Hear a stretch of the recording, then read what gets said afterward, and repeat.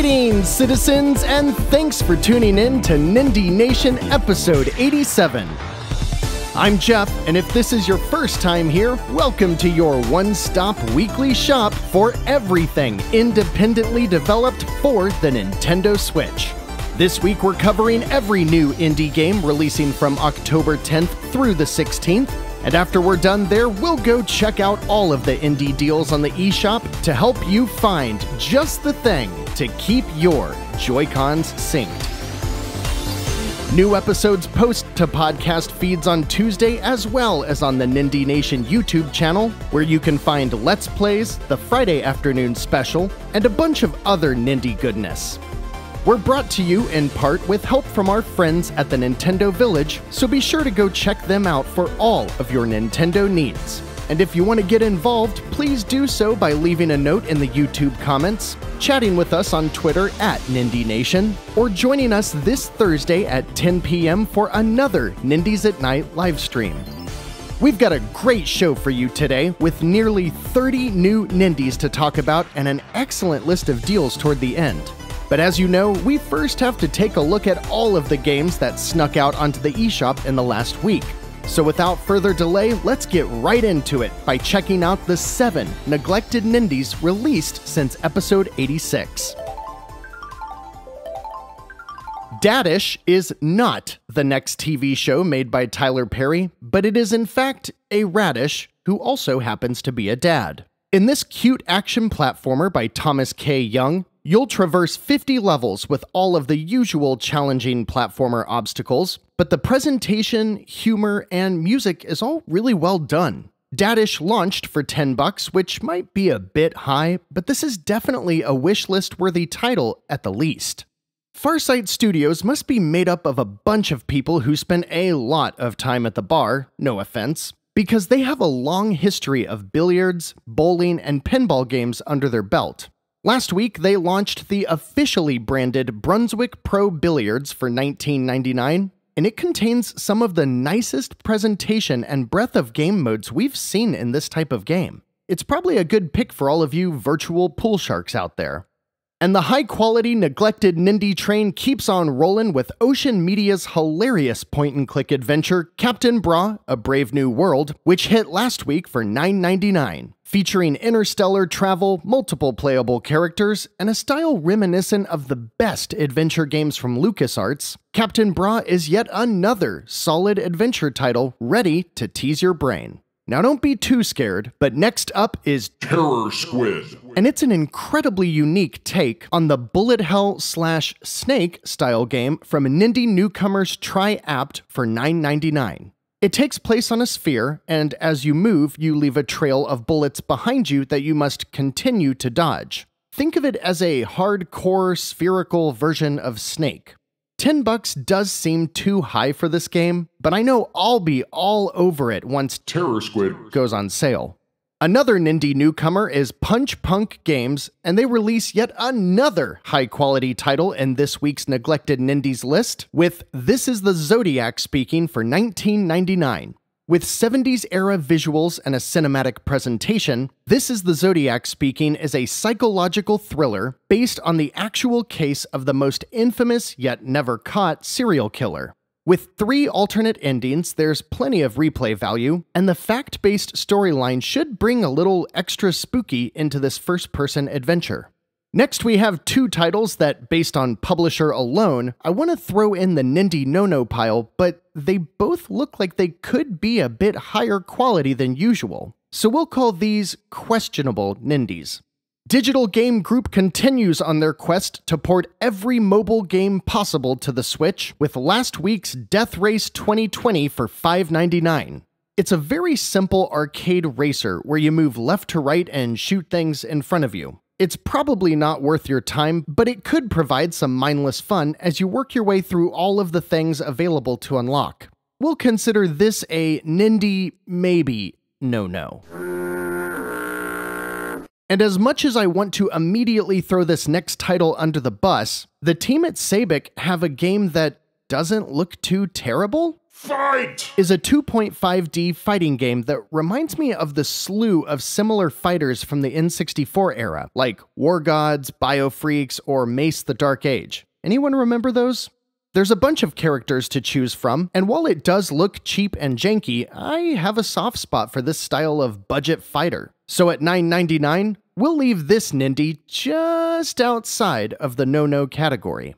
With a surprisingly high-quality batch of titles, this week's neglected Nindies just might have something worth checking out for everyone. If you're picking one of these up, let me know in the YouTube comments or on Twitter at Nindie Nation. This coming week features another massive list of games. You know that in October, counting this week, we've already seen 100 new games release? Don't fret though, citizens, because we'll help you find the good ones. And this week, there are quite a few that are worth your digital dollars. So without further ado, let's take a look at the 27 new releases hitting the eShop through October 23rd. The single release for October 19th comes to us by way of Thalamus Digital, whose previous work includes Minute and Secondoid. Their newest release is Death Ray Manta SE for $10 even, and it's a pretty cool typical twin-stick shooter where you've got the crazy neon elements and colorful lasers that all look really cool, but gameplay-wise, it's pretty standard arcade fare. On October 20th, a couple of games release. The first is Hyper Brawl Tournament by Milky T Studios for $22.99. Usually when I see a game like this, where it's something we see fairly often, in this case futuristic soccer football with combat and lasers, if there's a high price, I look up the studio because surely if they're charging over 20 bucks, you've got a pedigree. But Milky T Studios has only ever released Coffin Dodgers, which is fine, but I'm not sure that it justifies the high price for On Foot Rocket League. Second on the 20th is Outpost Delta by Hidden Achievement for $24.99. The description says it is a single-player, side-scrolling sci-fi shooter for PC. So I really hope it can work on the Switch, too. Does anybody proofread these things? I think we know the answer to that. Yeah, this is a Metroid-like, and it gives me similar vibes to Ghost 1.0, which is an awesome game I've been meaning to make a video on for a long time, but it's rarely on sale. Anyways, Outpost Delta looks fine, but there's a lot of these already, and this one's really pricey. So either it's the best there is, and we'll find out when reviews drop, or we should just wishlist it for now. On the 21st, we get 3 releases, which I'll cover in order of meh to holy crap, you gotta play it! Bullet Beat is a visually simple but arguably intense bullet hell shooter where everything happens to the beat of the noisy dubstep music. Did I sound like an old man yelling at the clouds then? Recent newcomer Turnox brings us Bullet Beat, and it's not going to set the world on fire, but for $5, it doesn't have to. Horus is doing something completely different though, and decidedly indie. Developed by Paul Hellman and Sean Scapelhorn, Horus is a classic-style platformer about a robot on a journey of self-discovery. Aww. The thing is, the gameplay mixes in just about every style of 8 and 16-bit format you can imagine. It released last year for PC and has received rave reviews by the vocal but small group of outlets who have reviewed it. At $13.49, Horus is going to be a great fit for those of you looking for something different, especially if you're looking for something retro.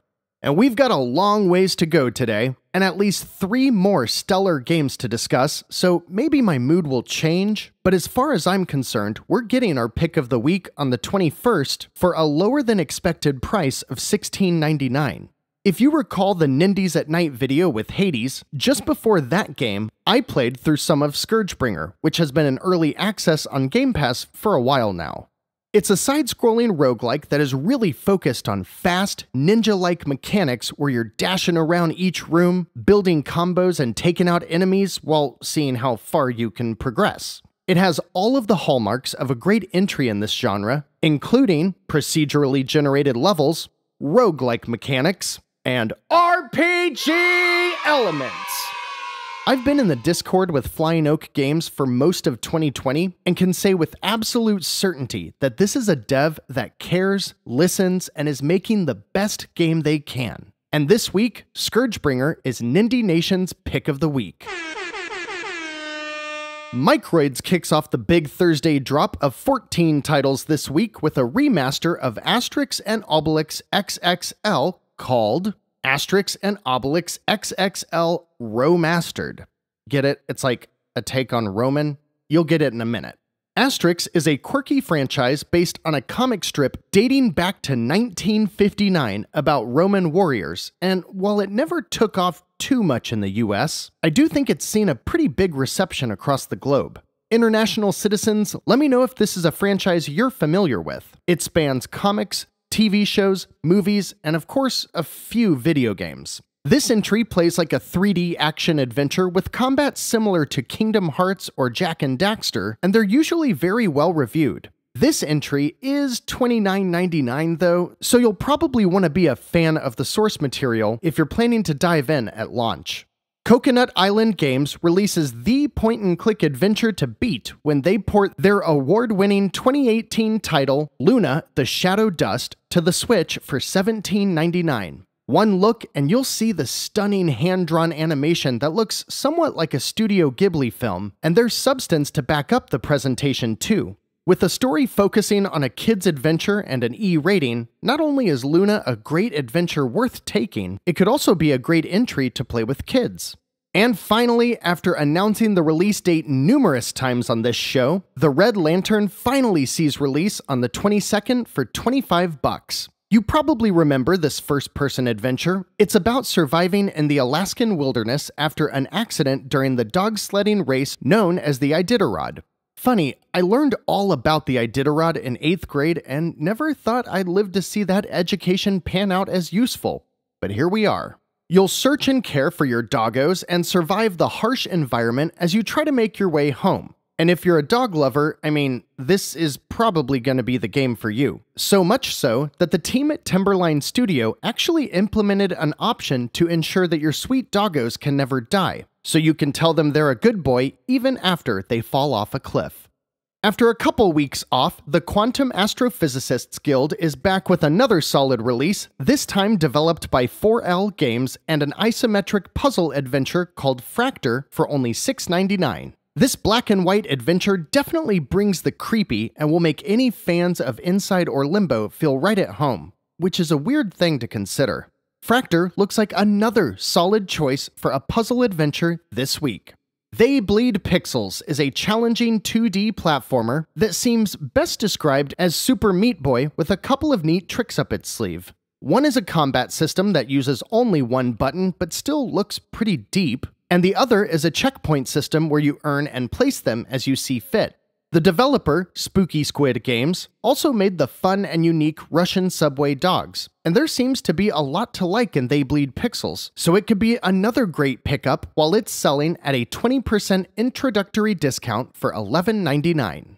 Restless Hero is a similar side-scrolling platformer. This one is a bit more of an adventure and definitely runs at a slower pace. It's developed by Restless Corp and releases for $6.99. It includes an upgrade path that makes getting from the simple beginnings to the complex endgame challenges a rewarding experience, and otherwise doesn't do anything too exciting, but it does offer a nice experience for the price.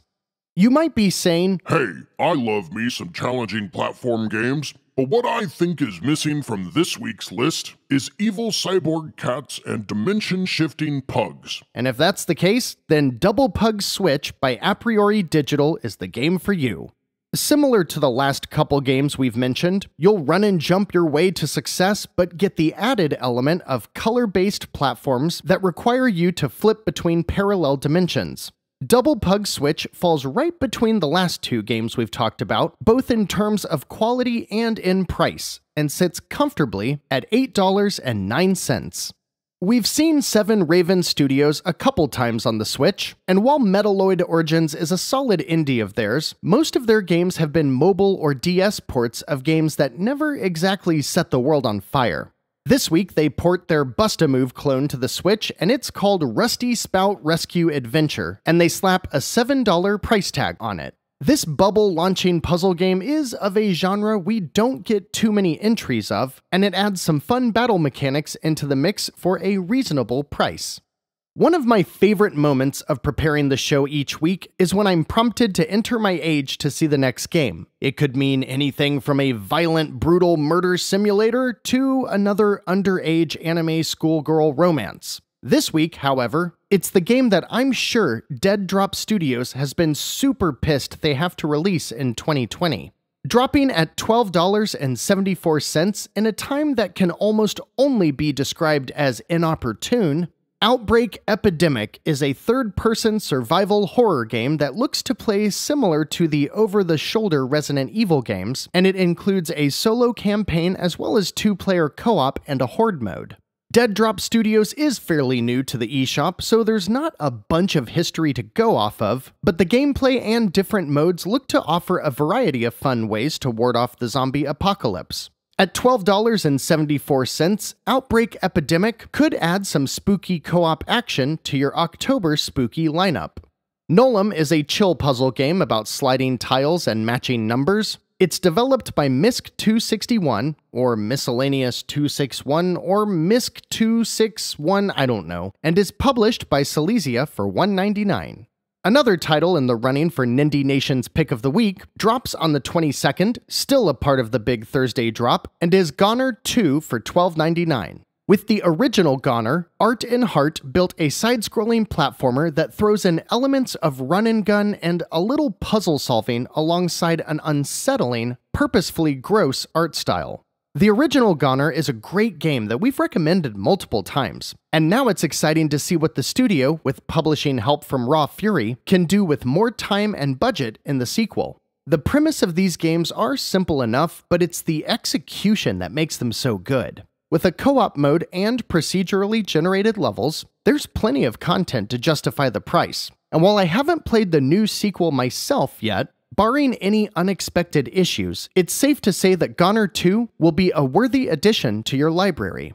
Superland is the kind of game that is quite difficult to cover on Nindie Nation. It's a first-person, open-world mix of many gameplay styles that takes place in a literal sandbox as a tiny toy in a kid's backyard.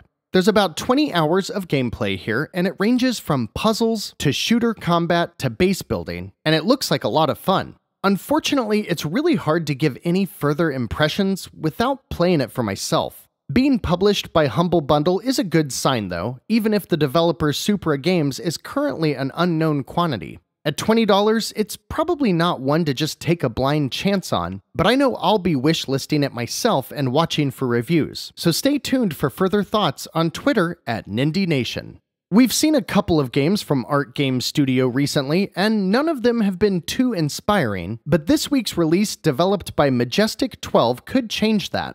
Toolboy is a name that I don't think went through too many rounds of consideration, but is nonetheless a cinematic platformer very similar to the original Oddworld games. You play as a robot and work your way through cyberpunk-looking factory levels, collecting upgrades that provide all kinds of cool abilities to help your traversal.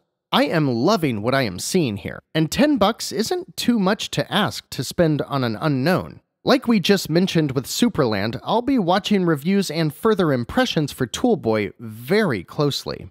And rounding out the week, we've got 7 games releasing on October 23rd, starting with Cross Crush for $4.99. This is a funny little arcade game developed by Thin Ice and published by Ratalaika, where you play as an elderly couple protecting their home by blowing up cars, right? You're at the bottom of the screen and there's a stream of cars coming down at you from various lanes, and you have to set up traps to stop them from getting through. Kinda like Plants vs. Zombies, but Grandma vs. Cars. Boombit Games is back at it again. This time they've reskinned their driving game to let you drive trucks from point A to B, and for $12, you too can experience the wonder of Truck Driving Simulator. But don't do that. That was a joke. When I think of Supermarket Shriek, I think of the game whose album art I see on almost every device I own. I've never bought the game, but at some point it's been free on just about every platform there is. Well, it comes to the Switch this week and is not free, it's $20. The team at Billy Goat Entertainment and P-Cube essentially made an isometric racing game filled with zany physics, where you push a shopping cart through, among other things, supermarkets. Maze is a $7 first-person maze brought to us by Ultimate Games, and, yeah, it's a maze in the first person. Did I mention it's a maze?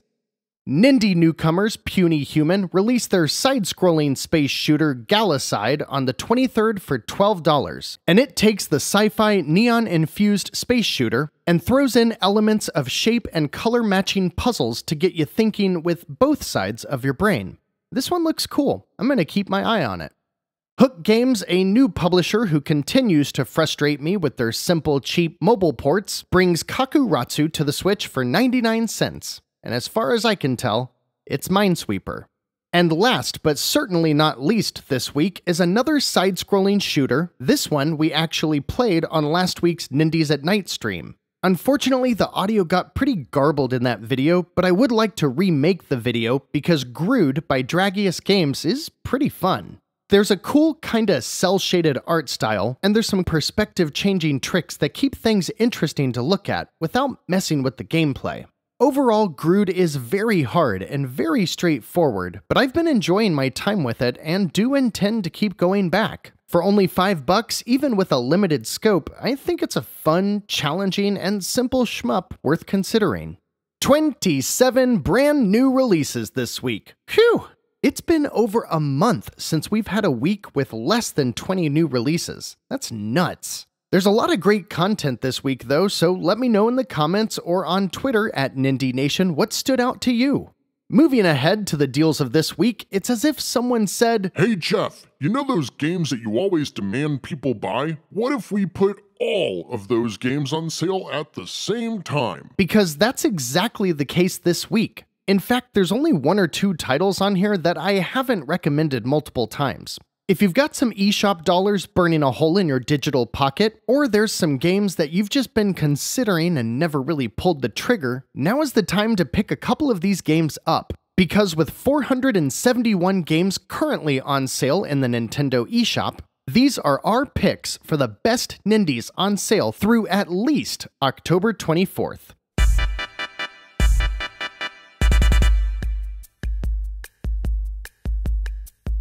Moonlighter is a game I know you've heard a lot about. Half of it is a Zelda-style dungeon crawler, and the other half has you running a shop selling the wares you gathered while in said dungeon. Everything about this game is incredible, and it's a game that I personally slept on for a long time, but I am so glad I dove in. This week, the time is right, citizens, because at a new all-time lowest price ever, Moonlighter is 66% off for only $8.49.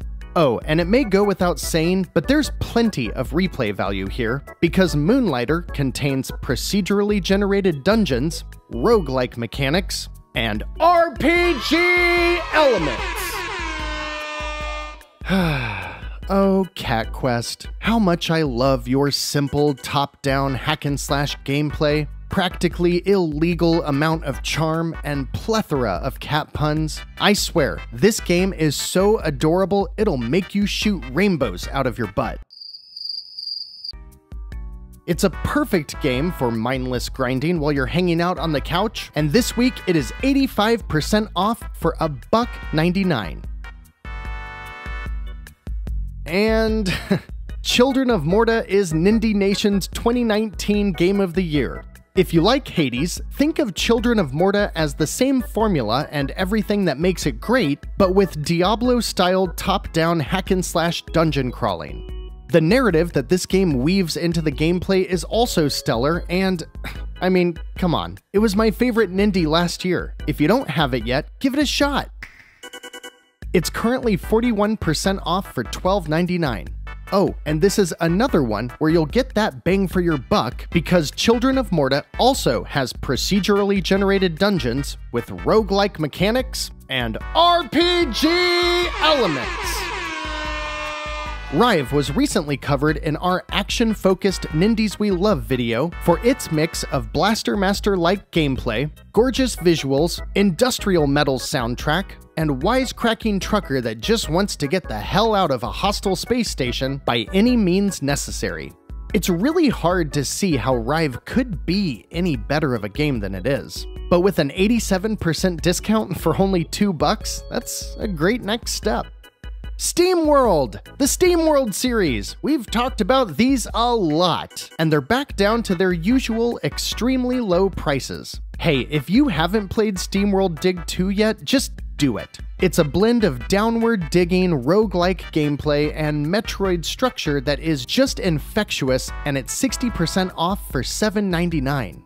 If you've played that and you want to try out the turn-based tactical RPG formula, check out Steamworld Heist 75% off for $5. And if you prefer your Steamworld as a JRPG complete with deck-building card combat, then Steamworld Quest is half off for $12.49, which I think is the perfect price for that game.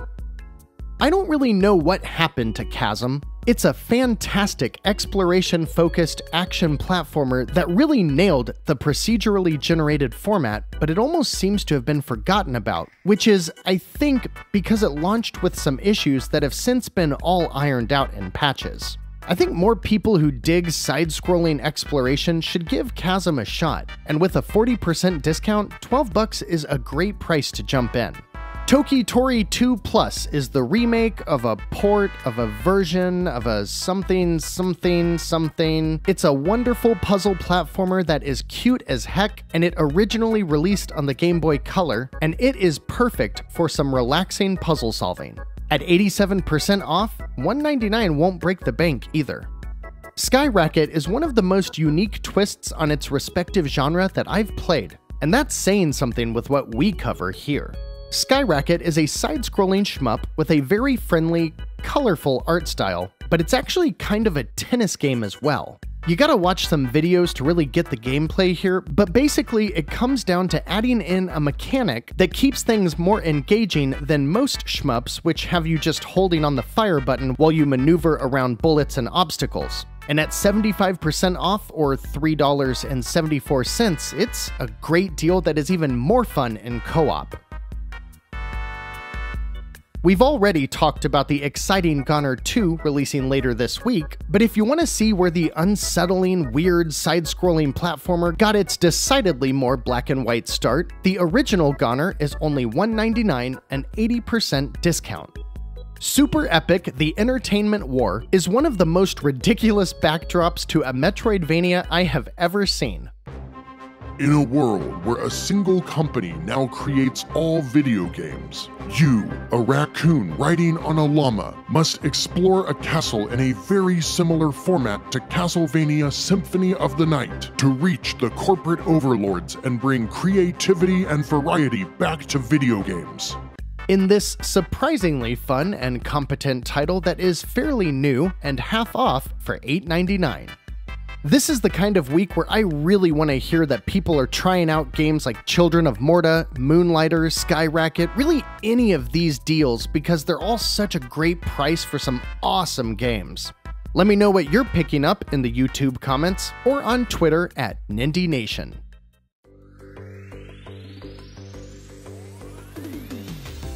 Last week, I asked you for some of your favorite spooky indie games so that we can read them here on the show.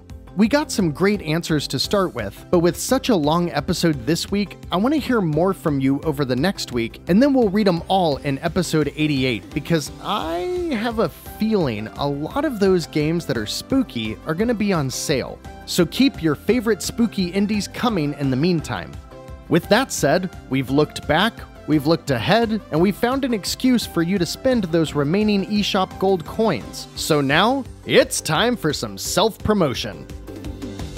Don't forget about all of the fun stuff happening on the YouTube channel, as there are now 3 weekly shows, including our Friday afternoon special, which is a quick roundup of a couple Nindie deals to help you kick off the weekend, and of course every Thursday night at 10 p.m. Eastern, you can find us streaming during Nindies at Night. Not sure what to play this week. Maybe Skyrocket, maybe Foregone. I've been having a lot of fun with that one, and I know a lot of people are curious about it, so maybe that'll be the one.